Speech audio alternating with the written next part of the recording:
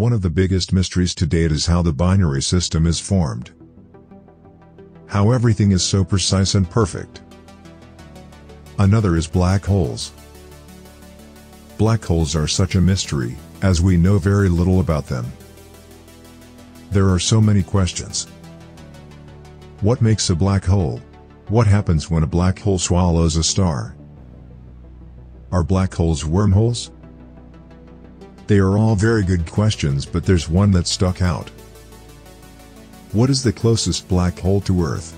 Well, the nearest known black hole to Earth has been discovered by experts, and it's 2 times as close as the black hole that was previously thought to be the closest.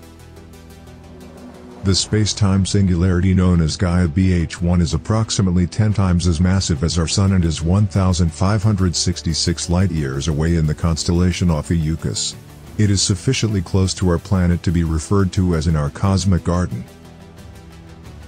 BH1 of Gaia is not alone. It is a member of a binary system that revolves around a Sun-like star at about the same distance as Earth does around the Sun.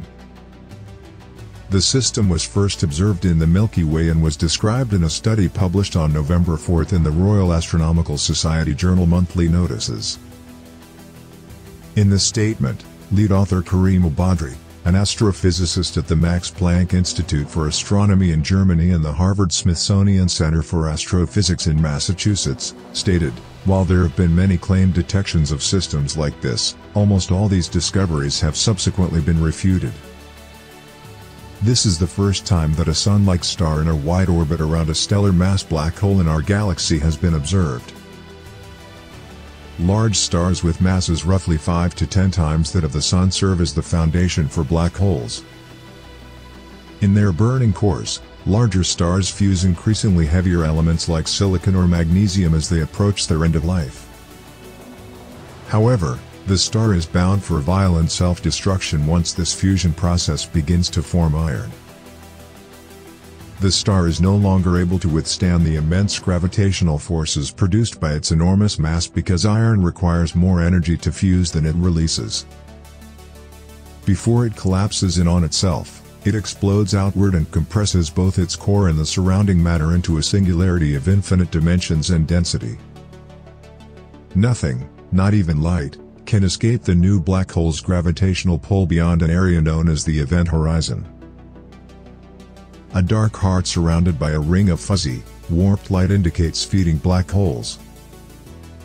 Matter from nearby stars, planets, and nebulae is the source of this halo. It is slowly being taken away and shredded.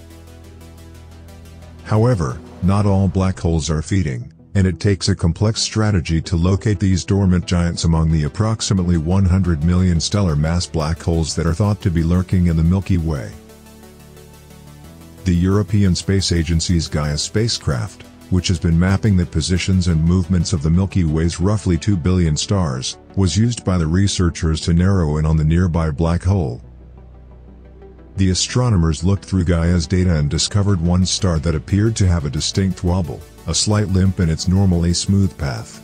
The researchers were under the impression that a black hole was to blame for the baffling wobble.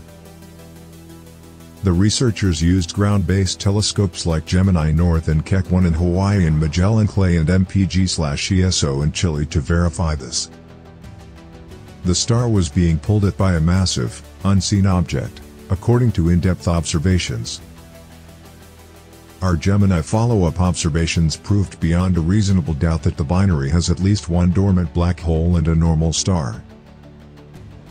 The framework is likewise fascinating because the dark opening might have begun from a star multiple times more huge than our Sun. Typically, at the end of their lives, such massive beings expand outward, devouring everything in their path, and then collapse inward, leaving behind a black hole. According to the researchers, this process ought to have consumed the star companion of the black hole or at least yanked it into a much tighter orbit.